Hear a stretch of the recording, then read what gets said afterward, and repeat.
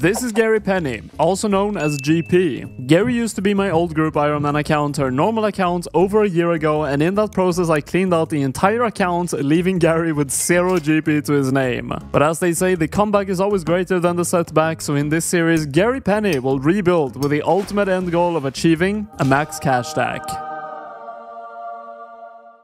In the first episode of this series, we completed Desert Treasure 2 and obtained the Altar Ring from Vardorvis, but we never ended up exploring what the other 3 bosses of the quest had to offer: the Uxoceles, the Whisperer, and the Leviathan. All of these share a loot table of Virtus armor pieces, all worth millions of GP, as well as the pieces of the Soul Reaper axe, worth nothing on their own, but over 300 million if combined. But most importantly, they all drop one massively valuable ring each, with a sort of a bad luck protection to them, making you less likely to get unlucky when hunting them. Now basically, if the ring has a drop rate of 1 in 600, you will have to roll a 1 in 200 invisible ring piece 3 times to get it on the 3rd roll. There is no indications when you have successfully hit a ring piece, but each time you do, the drop rate of the actual ring goes from 1 in 600, 1 in 400, to eventually 1 in 200, with 1 piece missing. So in this video, we are hunting down every single ring missing from these 3 bosses, and we are starting off with the Whisperer.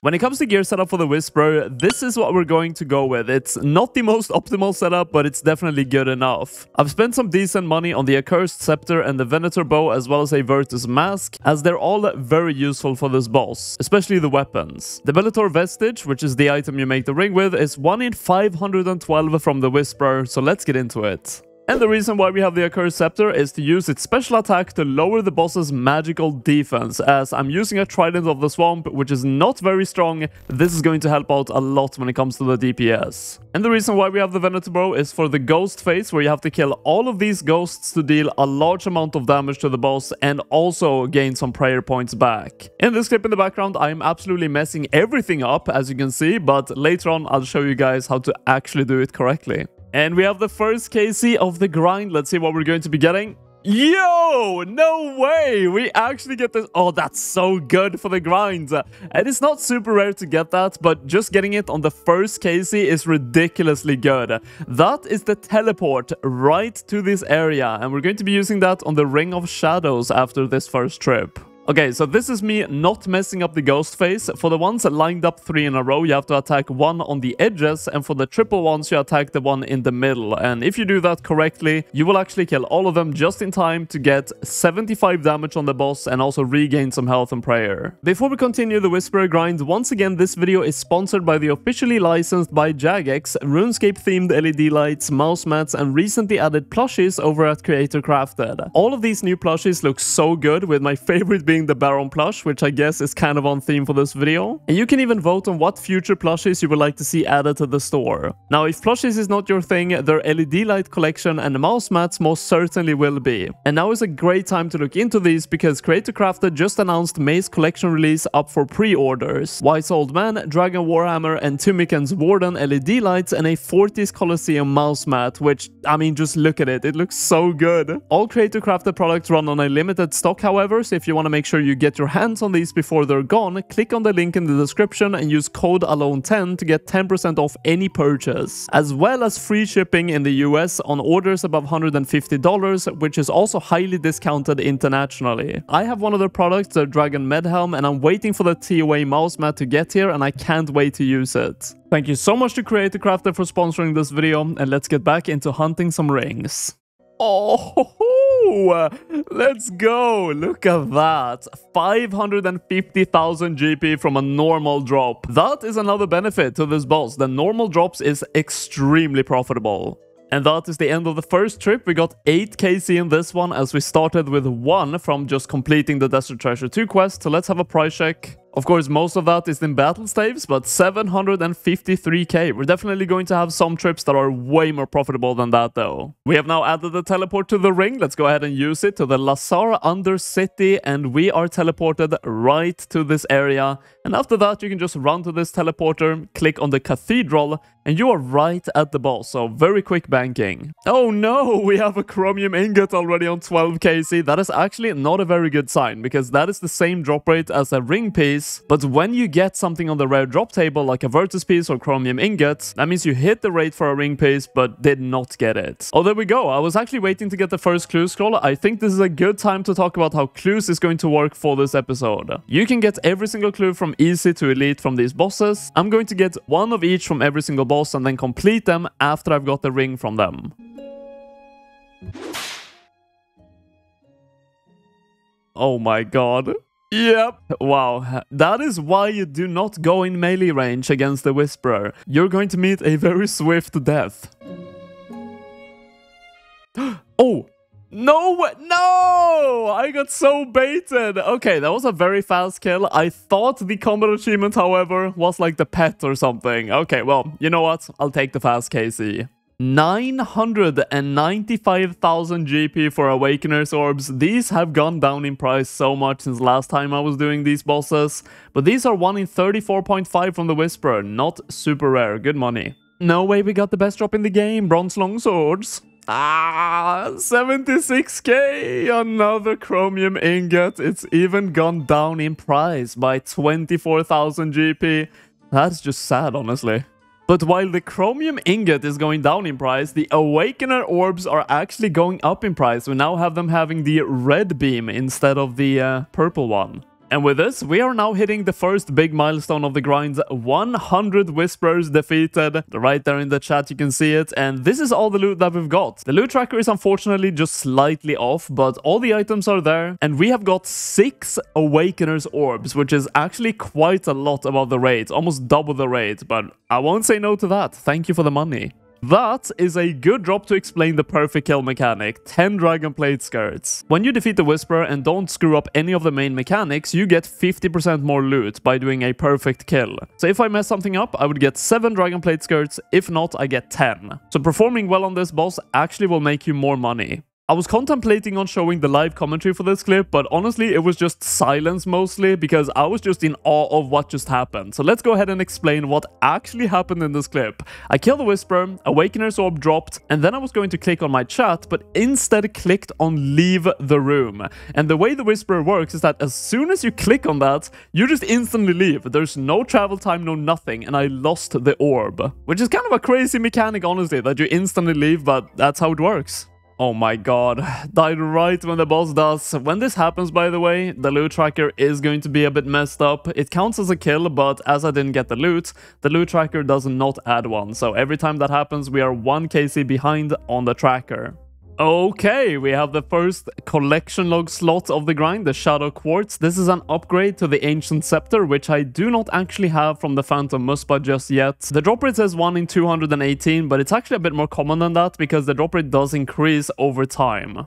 I did not want this video to become repetitive, just showing a bunch of the same drops, but I have to show you guys this. Look how many Awakener Orbs we have got so far. The money from this is ridiculous. It's such a good extra income from all the Desert Treasure 2 bosses we're going to be doing. Okay, I just have to show you guys this. Look at my clan chat. A bit of a shout out to the clan. Someone got Smolander, massive shout out, got 3rd age plate legs worth 80 million from an elite clue scroll. That is like 1 in 300,000. So congrats to you. I feel like it was worth a shout out. The 2 biggest costs for this grind is all the restore potions and the charges in my trident. I have so far used 15,000 charges and we just added another 11.5k. I don't want to add too many because you never know when you're going to get the ring, and for the other bosses I'm not using magic. After this Whisperer, we have now been here for a very long time. We just hit 400 KC and I have been calculating how many kills an hour we're getting with this setup, and it's around 15. And that means we've nearly spent 27 hours at the Whisperer at this point. And we're still not even on the drop rate of the ring yet. I actually found out that there is a small trick you can do. If you barrage this rat in Ferox Enclave,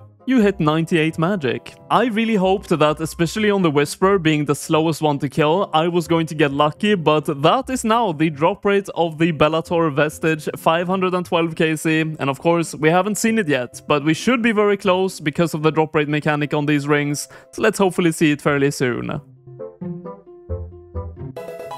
Oh my god, 595 KC, yes, let's go, we have the Bellator Vestige.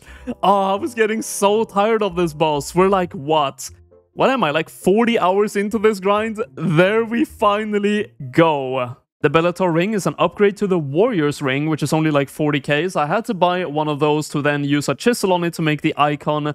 And there we have it, the Bellator icon. Let's use it on the furnace with 3 chromium ingots that we actually got from the boss itself, so I didn't have to buy them. And there we go, that is the Bellator ring, 6 melee strength, 20 slash, and examining it, it's nearly 50 million GP. Of course, very good profits, but kind of sad I didn't end up getting any Virtus pieces. Of course, before we sell all the loot in the loot tab, which is 124 million on the tracker, we do have all the clue scrolls to open, so let's quickly go through all of them and start with the easy one, going all the way up to the elite one. Easy one is 89k, not too bad. Medium, 70k.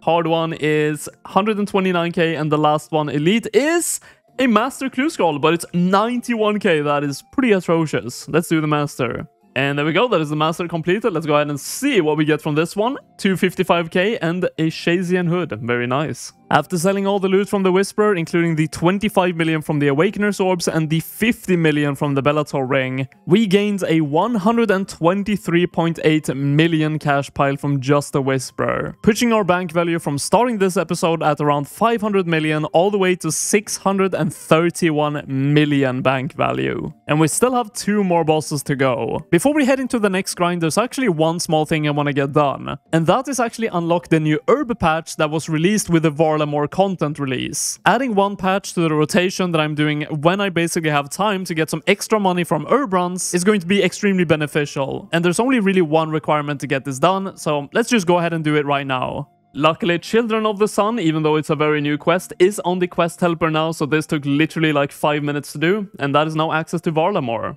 The way you get to Varlamore, of course, is traveling by bird, so let's go ahead and do that real quick. And I don't really know a good way to quickly get to the herb patch. I'm pretty sure there is a teleport to Varlamore, but for that you have to be on the normal spellbook. But over here is the herb patch. I'm not really sure what the fastest way of getting there is going to be. But here we go, the new herb patch has been unlocked and we can now plant another seed. And there's actually only one herb patch I'm not using, which is on Mostly Harmless, but for that, I think I need like an elite diary. So we now have everything that doesn't have that requirement. But it's now time for the second boss of this video, the Leviathan. This is my gear and inventory setup for this boss, with a notable 2 new items I've bought is the Crystal Helmet and the Web Weaver Bow. Of course, Crystal Helmet being an upgrade for the Bow of Feradinan, which I'm going to be using for this grind. And the Web Weaver Bow becomes an absolute monster at the final phase of this fight, and I'll show you guys that in the next clip. The drop rate of the Venator Vestige from this boss is 1 in 768. And this is why we use the Web Weaver Bow for this fight. At the final phase, this orb spawns that gives insane accuracy and damage, and when using the Web Weaver spec, you can see how much damage this is actually doing to the boss. 2 specs is pretty much always going to finish off the boss, and for the first kill we have Uncut Rubies. Not too bad, and the kill time was 1:58, which is actually a lot faster than the Whisperer, almost double the speed. As it should be delivered on 25kc Scar Tablet, we have the teleport unlocked, and now we can actually bring the Ring of Shadows. Oh, very unexpected. Already on 79kc, we have the quartz drop, of course the collection log slot, but this one specifically, the smoke one, I don't think it has really any good use at all. Not really interested in showing all of these orbs, but I do want to mention that all of them have different drop rates from the different bosses. This one is 1 in 53.6. Oh, look at that. That looks so good. Perfect kill on the best possible drops. Onyx Ball Tips, 1.1 million. You don't mind if I do. Oh my god, yo, we actually got a Leviathan's Lure. This is the item I was talking about in the intro, the Soul Reaper Axe part. Now, unfortunately, this is the same drop rate basically as the ring, but I don't really have any use for it because this is only one of 4 pieces and you need all of them to do anything. And with this kill, we are now halfway done with the Leviathan grind, at least for the on-drop rate of the ring. And this is all the loot that we've got so far. Unfortunately, no Virtus piece at all from either the Whisperer or the Leviathan, and the money from this boss is actually worse than the Whisperer. So hopefully we can see a Virtus piece or just get lucky and get the ring very soon. And with that medium, we got the last clue scroll from this boss. We now have 1 of each, but also have a look at my XP counter. We have got 4.2 million ranged. That's like a third of a 99. And on that note as well, we just hit 20 million hit points experience. This boss is just spamming you with experience. But it's kind of crazy to think about that I started this series on episode 1 just 4 episodes ago with a 98 hit points. And I've killed so many things in this series that we're already at 20 million. Yes, we are actually lucky! 711 KC, the Venator Vestige, we are done. Not a single Vertis piece again on this one. This is all the loot from this grind. Let's go and make a ring. We have the icon. Let's go ahead and smelt the Venator ring. I'm not actually sure how much this is worth, but I think it should be worth more than the Bellator ring. So let's have a look. Examine. 56 million. It has been going down in price quite a lot, but still 6 million more than the Bellator ring. And of course, before we sell all the loot, let's go ahead and open all the caskets that we collected. Easy one being worth 2,000 GP, massive, 31,000 for the medium, and a master as well. I'm going to do that after opening all of these, 130k and 124k. If I don't get third age, I'm reporting every single one of you who is watching this video. I guess you're all reported. The Awakener's Orbs and the Venator Ring has collectively sold for roughly 65.7 million, it seems, for 93 million overall loot from the Leviathan. Let's put everything into the bank and see the current value, almost 700 million. Before we head into the final boss of this video, which is Duke Susselis, we are going to be hitting 80 Herblore, because that speeds up the fight by quite a bit. And for that, we had to spend 7 million GP to buy these potions, which is honestly a pretty small amount of money for how much faster it makes the Duke. We have a problem. Please, guys, get Sir Pugger on this. What is going on? What am I looking at? These all have to be bots, right? 100%. Call Sir Pugger. We need him.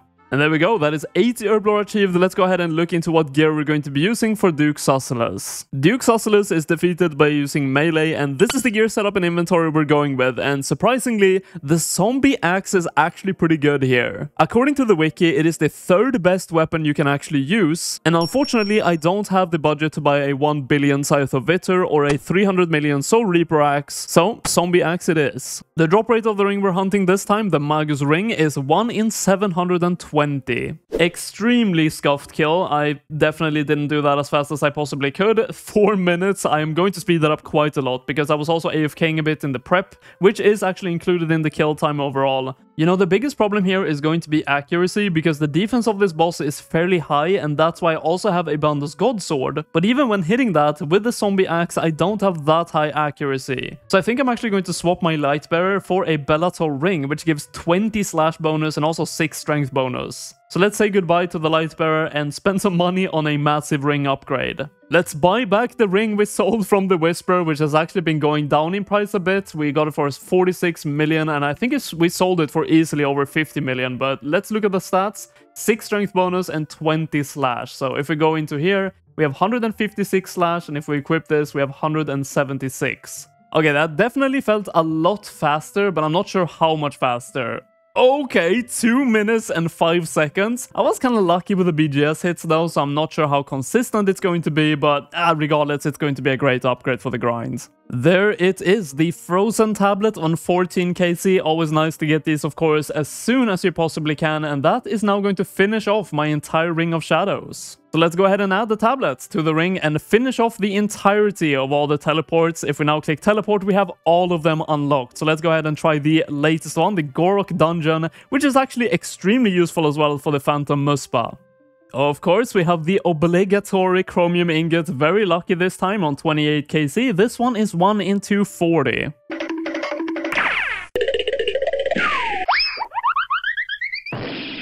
I'm down bad. I need help.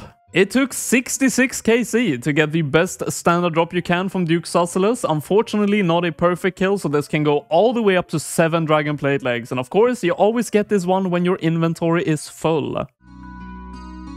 I guess in the theme of completing things with the Ring of Shadows, now we also have every single quartz collected from these bosses. So if I ever want to make these special ancient scepters, we now have all of them.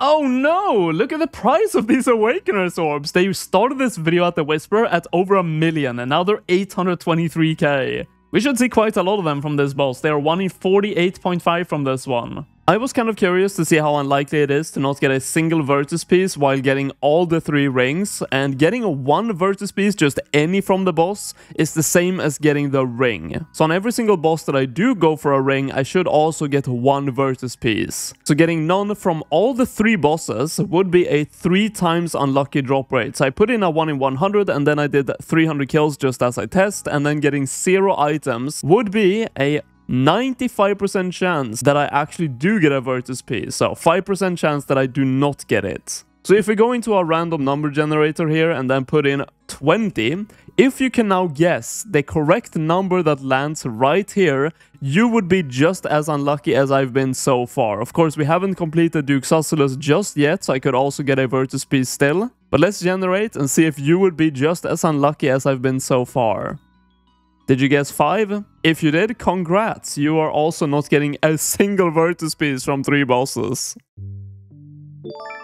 No way that happens right after the last clip I recorded. Yes, we actually finally got a Virtus piece. And of course, yeah, looking on the collection log, that is the only one we already had 2 of from Vardorvis. But who says no to 31 million GP? And after that Virtus row bottom drop, we have now hit roughly the halfway point of the grind, and this is all the loot that we've got. Of course, pretty much half of the value is just from the row bottoms, but at this point, I feel like I kinda deserved one. The melee experience from Duke's Oscillus is definitely not as good as the ranged experience we were getting from the Leviathan, but that is still enough to hit 98 strength. And honestly, I hope I don't get 99 strength on this grind, because then I would have to be really unlucky for the Vestige.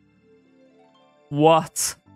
No! Why do we get the Virtus mask? All the Virtus pieces are just as rare.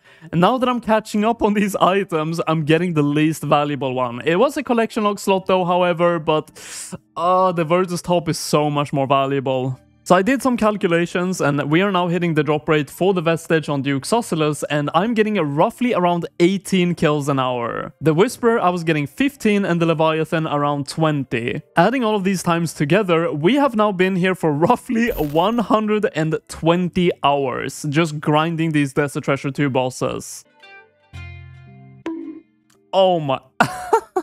Oh, we got the Baron Pets. Of course we did. It's 1 in 2,500, a lot more rare than the ring, of course. I've been doing this boss for like the past 4 days, 10 hours every single day. That's not what I want to see, but it's so cute. We are now at 848 kill count, and we are actually forced to recharge our Blood Amulet and also our Serpentine Helmet at this point. I was kind of hoping I didn't have to recharge my Blood Fury because it's kind of expensive, but it's down at 500 charges, so it kind of has to be done, and I don't know how long I have left on this grind. Could be a couple of 100 kills, could be just 10 kills, so... there it is, 10,000 more charges. And the Blood Amulet of Fury is good anyways for other grinds in the future, so it's not really just wasting it.